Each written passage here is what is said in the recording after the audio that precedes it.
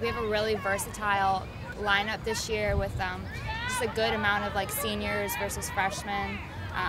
We have a lot of small hitters, a good slapping crew that's going on right now. We also have some really big hitters, some good freshmen that are coming up really clutch, like Linda and Hannah. They're really good power hitters.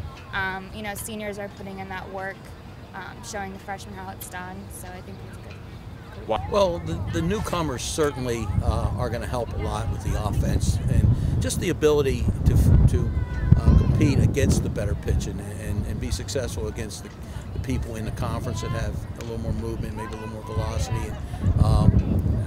We have a different kind of lineup this year. We have a good mix of speed along with power, and hopefully that'll come to the forefront and we'll produce some more runs. Really hard in the defense to be able to adjust to each and every batter, so if you have a really good lineup like that, it really helps with the defense and being able to put the ball in situations that won't kind of mess up the defense, I guess.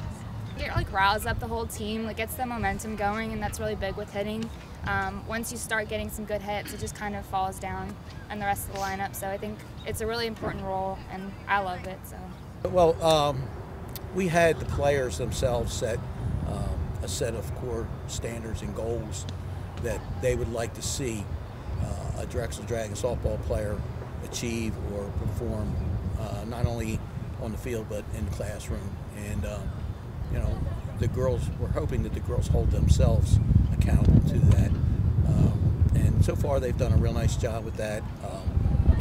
Big mix in upper class and lower class. There's been a lot of leadership from the upperclassmen helping out the younger kids adjust, and certainly have a lot of talent that came in this year. And going forward, I think that the program is definitely going to take steps each year. There's a class 9 people this year. I think we have 10 freshmen coming in next year, and we'll only have 1 senior next year.